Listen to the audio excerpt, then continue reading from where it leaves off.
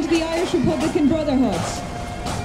He was imprisoned in 1865 and sent to serve his sentence in an English prison as a result of his activities as manager of the national newspaper, The Irish People.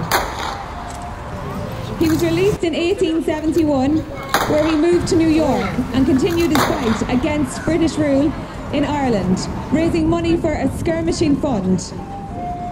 O'Donovan Rossa died in Staten Island, America, at the age of 83, and he has been flown home for his burial in Ireland. O'Donovan has been given a public funeral with a large attendance.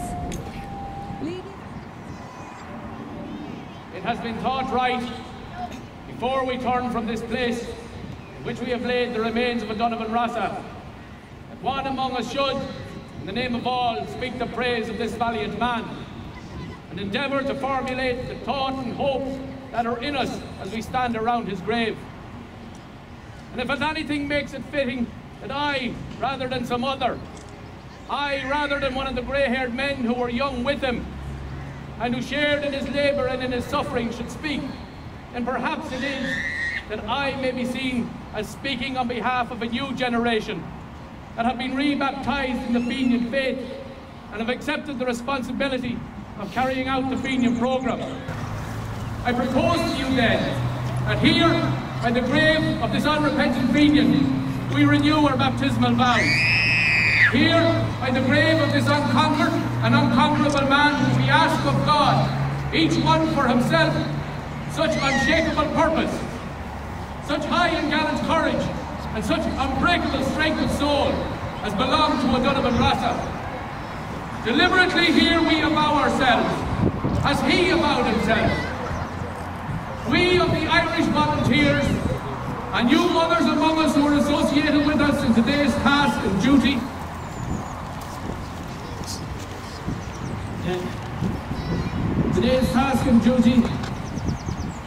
must stand together henceforth in brotherly union for the achievement of the freedom of Ireland.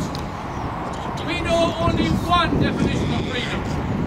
It is Cohen's definition, it is Mitchell's definition, it is Rossa's definition.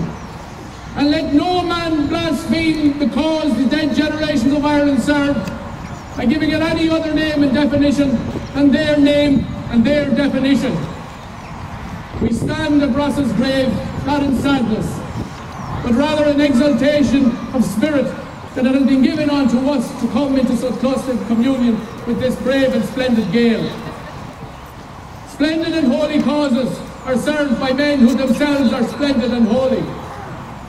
O'Donovan Rossa was splendid in the proud manhood of him, splendid in the heroic grace of him, splendid in the Gaelic strength and clarity and truth of him.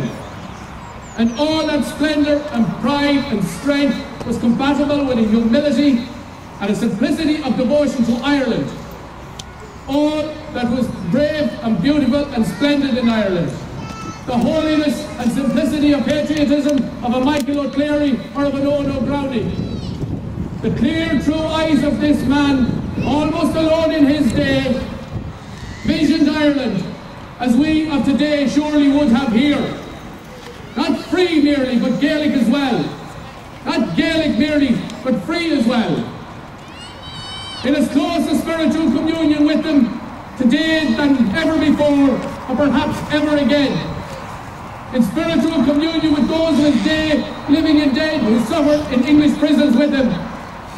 And in spirit of communion too with our own dear comrades, who suffer in English prisons today.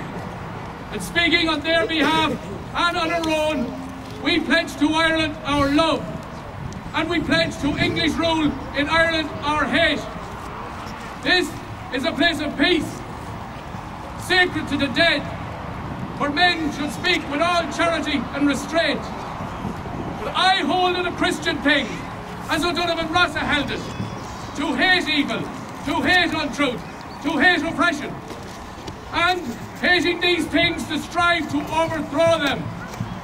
Our foes are strong and wise and wary, but strong and wise and wary as they are, they cannot undo the miracles of God, who ripens in the heart of young men the seed sown by the young men of a former generation. and the seeds sown by the young men of 65 and 67 are coming to their glorious ripening today. The rulers and defenders of realms had need be wary if they would guard against such processes. Life springs from death, and from the graves of patriot men and women spring living nations. The defenders of this realm had worked well in secret and in the open. They think they have pacified Ireland. They think they have purchased half of us and intimidated the other half. They think they have assumed everything. They think they have provided against everything. But the fools, the fools, the fools, they have left us our feet in debt. And while Ireland holds these graves, Ireland unfree shall never be at peace.